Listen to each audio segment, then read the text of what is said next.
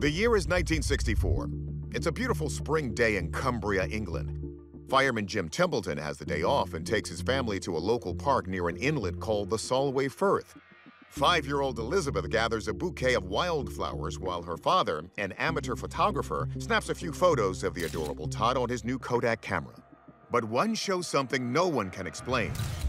Someone dressed in what appears to be a spacesuit can be seen just behind the young girl's head. Take a closer look at that white outfit and what looks like a helmet with a face shield. Sure, it looks like this guy could be planting a flag on the moon.